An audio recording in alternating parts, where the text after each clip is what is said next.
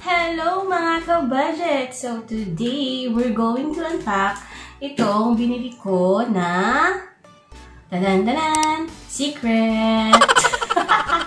So, ayan. Bumili ako sa Shopee ng binder at saka fillers na gagawin ko for my journal and budgeting or budget monitoring. Kasi mahilig ako magsulat. So, these are some of my notebooks na pinaglalagyan ko ng journals, ng learning, tapos ng aking mga monitoring ng budget ko, which is puno na for the whole year. So, I'm planning to do all these things sa isang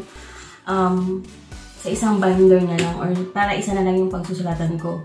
Lalagyan ko na lang siya ng division para may division siya dun sa mga to-dos ko, sa daily journal ko, yan, even this plans ko for contents ng Budget Pinay at same na rin yun sa mga learnings.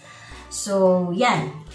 Mahilig talaga kasi ako magsulat, pero masaya kasi magsulat dahil nakikita mo yung mga previous na ginawa mo, nakikita mo rin yung mga improvements sa mga sinulat mo at saka yung mga nangyayari kung sa journaling mo, if natutupad ba yung mga sinusulat mo and so what and so forth.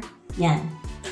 So, ito yung binili ko para lahat sila, isa na lang yung i-open ko at hindi na kasing dami nito para once na lang ako magsusulat para hindi na ako hanap-hanap ng mga notes kung saan ko siya isusulat.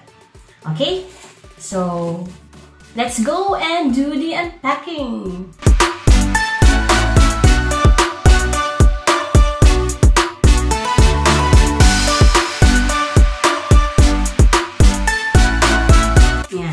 Go, go, go, go, go, go. Oh, meron pa isa. Dalawa palang plastic. Diba? Safe na safe. Thank you, Shopee. And another one.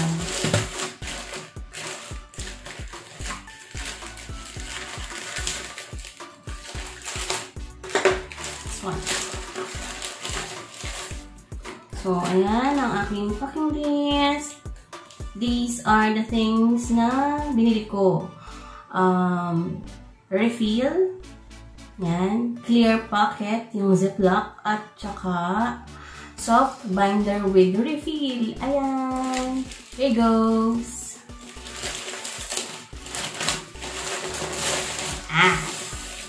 Whoa! Wow! So, ito pala yun. Wow, so nice.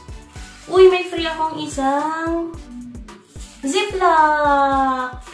Wow, thank you, seller. And, yan.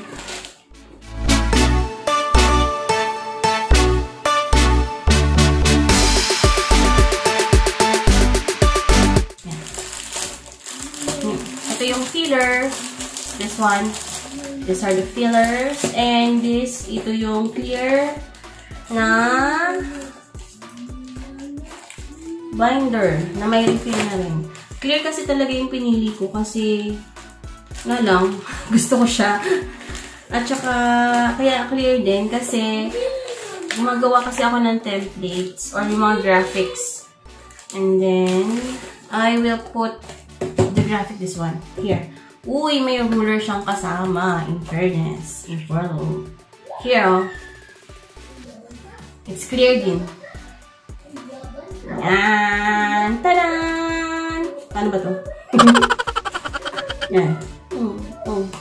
Oh, yun pala. Oh, diba? Maganda siya. Ayan. Marami na akong masusulat dito. Sadly, hindi ako nakakuha ng divider kasi nga ubos na.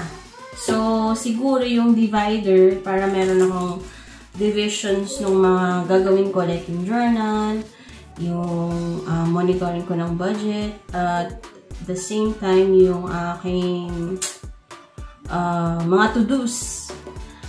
Para may division siya dito, bibili na lang siguro ako sa labas or dyan sa National Bookstore. Next week, pag lumabas ulit kami. Yan. So, ayan na. Dito kasi, binili ko siya.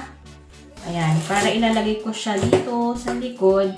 Para yung mga reference ko or yung mga previous na kailangan ko. Like, pag nagbabudget ako, nag-grocery listings, andito yung mga receipts and yung other na kailangan ko para hindi na ako naghahanap-hanap kung saan-saan pa.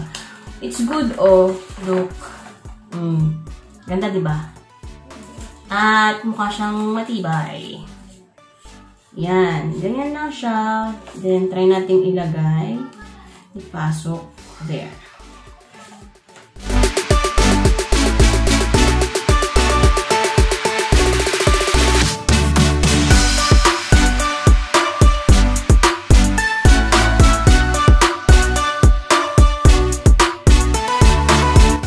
Sarap din pala mag-unpack, no?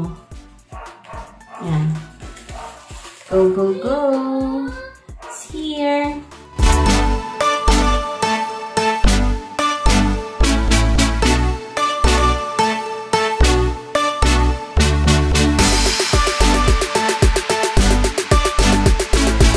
Yan! Complete na siya!